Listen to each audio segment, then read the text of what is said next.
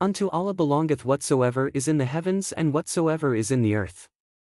And we charge those who received the scripture before you, and we charge you, that ye keep your duty toward Allah. And if ye disbelieve, lo!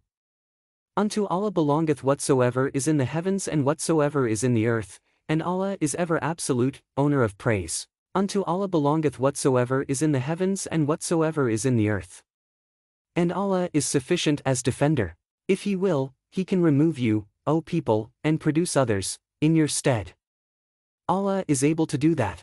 Whoso desireth the reward of the world, let him know that, with Allah is the reward of the world and the hereafter. Allah is ever hearer, seer. O ye who believe!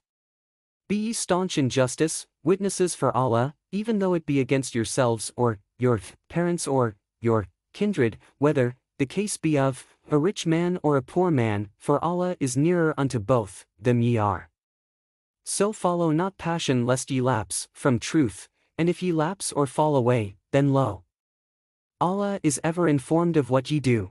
O ye who believe! Believe in Allah and His Messenger and the Scripture which He hath revealed unto His Messenger, and the Scripture which He revealed aforetime. Whoso disbelieveth in Allah and His angels and His Scriptures and His messengers and the last day, he verily hath wandered far astray. Lo!